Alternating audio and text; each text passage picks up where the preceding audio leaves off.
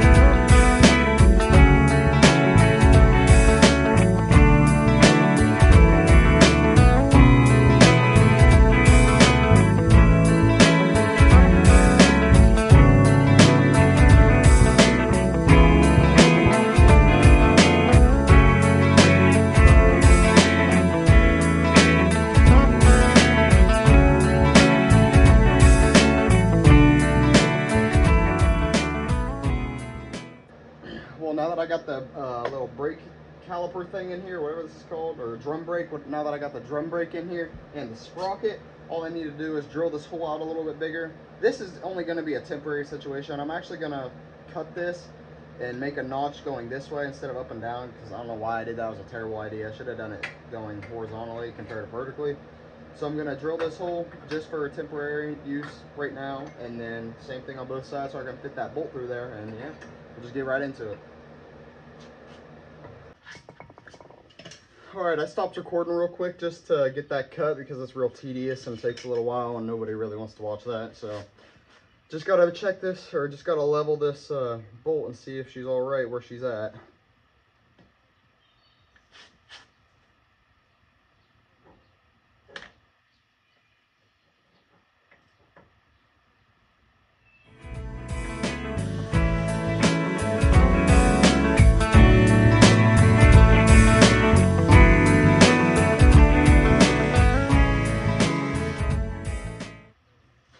She's nice and level now.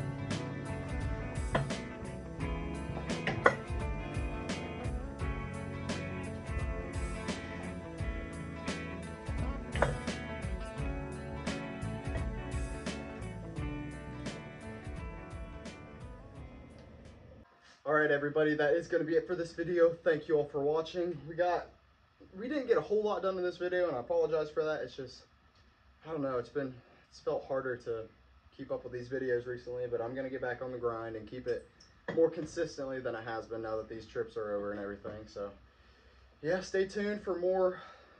It's going to be hopefully better videos and better quality camera editing, stuff like that.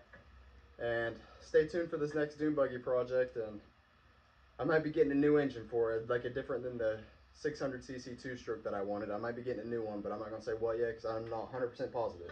So yeah, but thank you all for watching. Please hit that like button. It's really going to help me out. And subscribe and share with others.